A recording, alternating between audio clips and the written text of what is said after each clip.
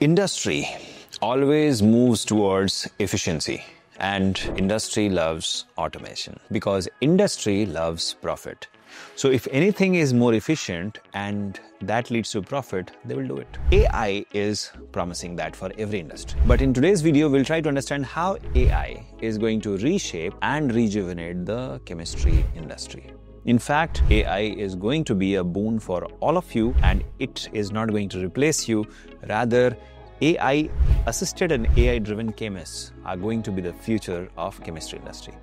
Today, I'm not here to talk about future great things which can happen in future. In a very logical and simple manner, how you should strategize and what will be the impact, where it will be the impact, and where can the jobs get easily available. So let's start with computational and predictive chemistry first of all. One thing you all should be knowing that quantum chemistry is already exploding and quantum machine learning is accelerating that, by the way. Recently, quantum computers by Google have solved mathematical problems which was never solvable by supercomputers also if they would have taken 1,000 years, which could be solved in 1 second by a quantum computer by Google. Now, having said that, this kind of technology is going to enable real-time property estimation of molecules and materials.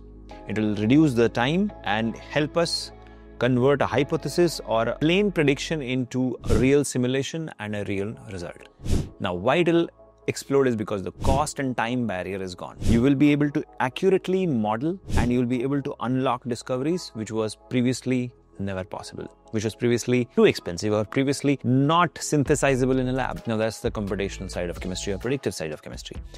Let's go to the next side, and that is drug discovery. We all know as a chemist that all drugs are chemicals. The biggest problem they solve is disease, right? And that is where pharma comes into picture. Now today we have LLM models, large language models, which also we call it as generative models, which is designed to screen candidate molecules. In fact, Eli Lilly is building a supercomputer for its LLM, right?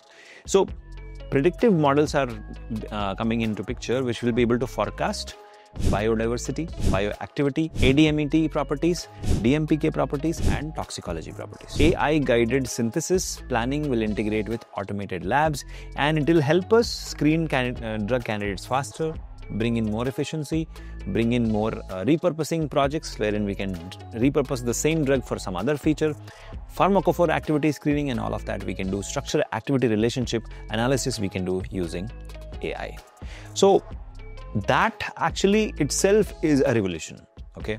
Bigger than predictive chemistry and computational chemistry, because if AI can shake up the entire $1 trillion pharma industry, imagine the power of AI, right? So that's the second side. The third side where AI will explode or will help and create a lot of jobs is the organic synthesis and reaction engineering. You look at this. Retrosynthesis models are in place today, which is optimizing the synthetic routes to generate organic compounds. Today, we are able to predict the reaction outcomes based on various variables like temperature, like catalyst, without even doing the experiment, right? Agentic AI and robotics will help us tomorrow in designing synthetic pathways for synthesis of organic compounds. Now that's something really amazing, right? Now moving ahead, we will also see revolution in the materials chemistry and discovery.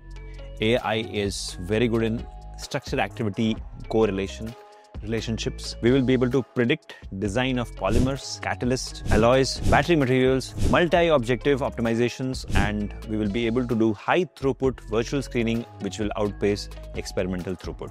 Now, this will help us automate and do more research in energy storage, sustainable materials, and quantum materials. And this is where the real challenge comes into picture. We all have AI which is based on silicon chips. Tomorrow it will be based on quantum computing. So it will be even faster, right? Coming to chemical catalyst. Now, there are a lot of companies in chemical catalysis which are trying to optimize industrial processes, right? Like leather industry, tanning industry.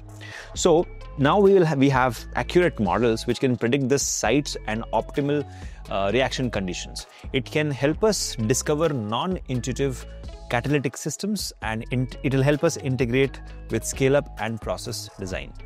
Now, this will help us improve the efficiency and sustainability of the chemical biomanufacturing process. For example, today we have a lot of chemicals or catalysts which will actually spoil the environment. We'll be able to create it in a sustainable way. We will be able to increase the efficiency of that catalyst. Now, that is the next evolution. Coming to process chemistry and manufacturing, predictive maintenance and optimization of reactors. Big problem because reactors suddenly wear out and that leads to a lot of breakdowns, right? We can stop that. We'll be able to do real-time monitoring and feedback via machine learning, and we will be able to do more sustainable, less wasteful processes. Now, imagine smarter factories for pharma and chemistry, right? Next is Chemoinformatics. Now, Chemoinformatics is a real game changer. And in fact, Chemoinformatics was not growing. To be honest, I have seen Chemoinformatics really struggling. And I was like, hey, this is a waste field. But today, Chemoinformatics is exploding. We are able to standardize and mine global chemical data at the click of a finger, right? And then we are able to use AI to, screen through. That's amazing, right? We are able to connect disparate data sets into predictive ecosystems, right? And the best part, the moment we combine AI and Chemoinformatics, this is like cutting edge. This trend is leading to a lot of automation, a lot of efficiency, a lot of cost cutting, a lot of environmental sustenance, and on the top of it, a lot of demand for all of you. Now, the traditional chemist is going to, lose their jobs. Why? Because AI-powered chemists are coming, which is Gen Z, which is all of you. You won't be playing with chemicals in the lab. You will be playing with drug molecules or chemicals inside a computer screen. Now, for that to happen, you have to learn AI, ML, and chemistry. How do you do that?